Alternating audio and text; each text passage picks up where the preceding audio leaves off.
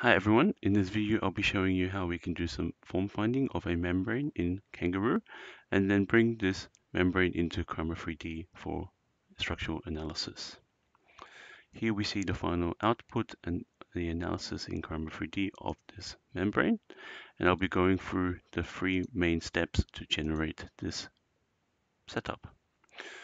So the first group shows us the geometry setup of our membrane.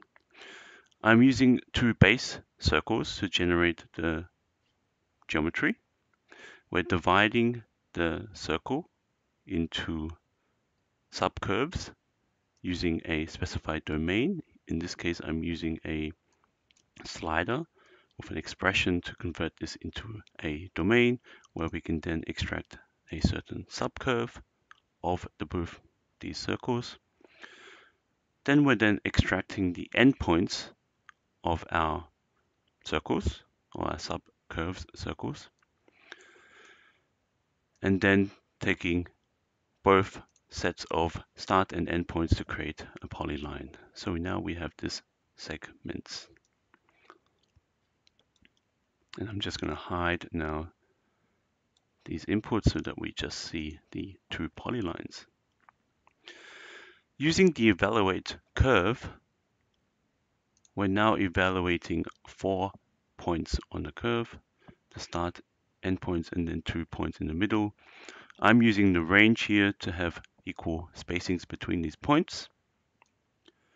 Using the flip matrix, we're going to reorganize our path structure so that we have 2 points in each list. And next, we need to move our points vertically to create the actual starting geometry. If I turn on my move points, you can see what type of shape I'm trying to create.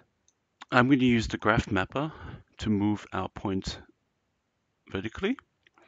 So creating a sort of curve where our endpoint is sitting on the ground, the other endpoint is lifted, and then we have a sort of maximum point at the center of our geometry. The results of the graph mapper are then remapped with a maximum height of 35 meters here, which I plug into the unit Z vector to move them as such. And we're now just going to create polylines between the sets of points, which is going to be lofted together to create this B-rep as such. It's important to keep the loft options set to a straight loft type so that we have straight ruled lines in our loft. So now we've generated the initial B-rep for our form finding. This is then brought into Kangaroo. So now we have this B-rep. It needs to be converted into a mesh. So we're using the mesh B-reps component here to basically convert it into a mesh, using the combining clean to basically clean out any duplicate edges or points in our mesh. The mesh vertices also need to be welded in this case too. So for Kangaroo, we have several parameters that we need to now set up. First, we have to define our supports, which are our mesh vertices, or sorry, the B-rep vertices. This has a very high strength value because we want to make sure that these points do not move during the simulation.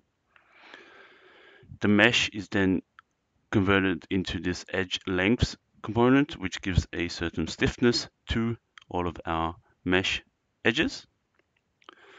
The naked edge of this mesh is treated differently, so we're giving it a slightly lower strength, in this case even setting the length value that we want to define. And we're also then defining a vertex load, which is a simple vertical load on the entire mesh. It's important to plug the supports as well as the mesh into the show, which will allow us then to extract these meshes and points after the simulation. These are all plugged into and entwined into multiple branches, which we can reorganize later on after the simulation. We plug all of the data into the zombie solver, which allows us to give a very quick form finding process. With some restructuring of the data, we are then able to extract our geometry that has been simulated using Kangaroo. Now I'm going to hide the initial brep so that we can see the output of our form found mesh here. So now we have the mesh that we want to bring into Karamba3D. Based off last week's video, we need to now convert this mesh into a membrane. This is brought into the mesh shell component and we have to deactivate bending. I've applied a cross-section of a height of 1 millimeter and I've applied the material properties as well. We're taking the points from our Kangaroo simulation and these are now fixed in the X, Y, and Z translation axis. Also, I'm defining our loads on our membrane. In this case, setting an initial strain of -1 in the X and Y direction, and also applying a gravity load as well. As always, we are applying all of these entities into an assembled model, taking our elements, supports, and the loads. To do an analysis of our membrane, we're going to run an analysis in the second order theory, where now we can already get our maximum displacements. I'm going to now hide the preview of the model so we can see the results of our analysis. Here you can see, for example, our membrane, and we can see, for example, the utilization of our membrane. We can activate the deformation to see how the structure might deform as such. And lastly, we can visualize the section forces using the shell section component. I've activated the normal forces,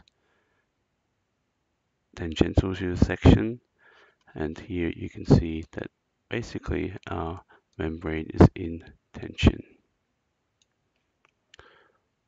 So that's it for our simple form finding exercise using Kangaroo coupled with Karamba3D for a structural analysis.